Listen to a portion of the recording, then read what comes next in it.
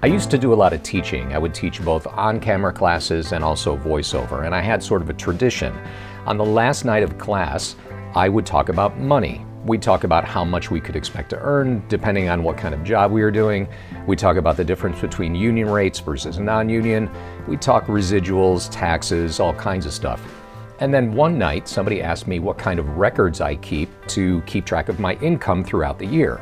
And I thought that was a really interesting question because over the years I've developed a spreadsheet that allows me to tell a lot about what's going on with my career in any given year just at a glance. So if I need any specific bit of information, I can just look at this document and it's going to be right there instead of having to go and dig for it. So I thought I would share with you my way of keeping records so that you can get some ideas for how to do it for your own career. And I'm actually kind of interested to see how you guys do this. So if you have another way of doing things, tell me below. But stick around because we're going to talk spreadsheets, exciting, in just a minute.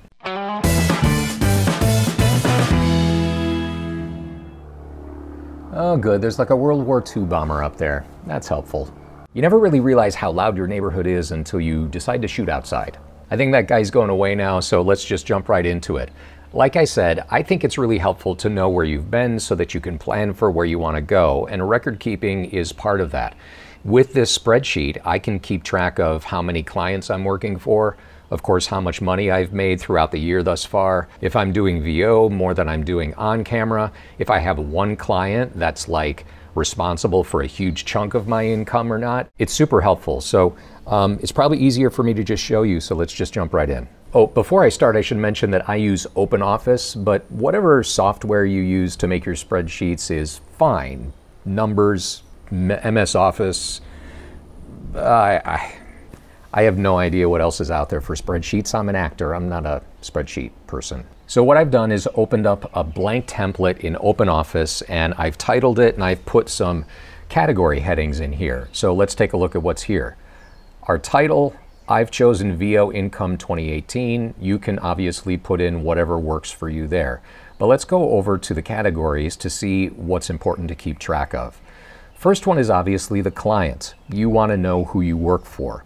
So I'm going to go ahead and just put a hypothetical job in here. Let's say I did a shoot for Ford. So I would put Ford right there.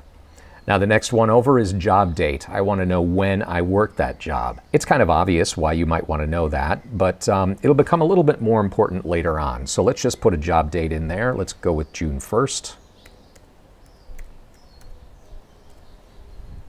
All right.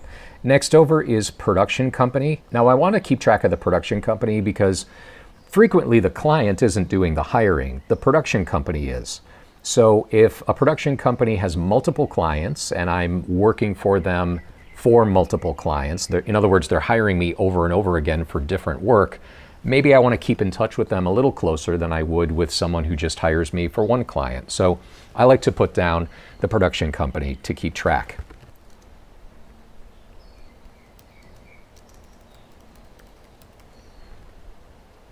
Next up is the agent, and it's important to know that because if you're working with multiple agents, it's just good to see where most of your work is coming from.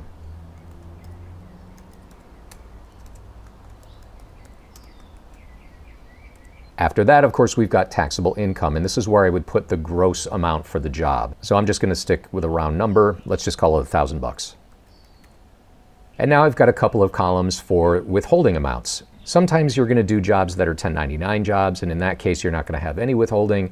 But if you do a W-2 job, then obviously they're going to withhold some amounts, and you're going to want to know that. Let's just say $200 there. For FICA, let's call it 85, and state, let's just call it 50 bucks.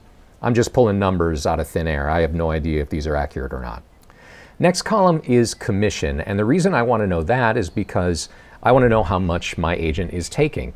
Frequently it's 10%, sometimes it's 15% or even 20%. So it's just good to keep track of that. For this example, I'm going to call it a 10% commission, and that's 100 bucks. The next column over is the date you actually deposited the check, and that's important because you can keep track of the lag time between when you deposited the check, when you actually got paid, and when you actually did the job. Let's say you're non-union and you did a job for a client and it took 60 days for them to pay you.